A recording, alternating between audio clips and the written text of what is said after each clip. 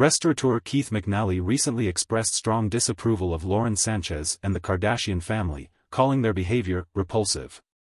In a candid social media post, McNally shared his thoughts on their public personas and actions, sparking discussions among fans and followers. His comments highlight ongoing debates about celebrity culture and the influence of public figures on societal standards. Supporters of McNally resonate with his views, while others defend Sanchez and the Kardashians, arguing that everyone deserves a chance to live authentically. This exchange reflects the polarized opinions surrounding high-profile celebrities and their impact on culture, encouraging conversations about respect and representation in the public eye.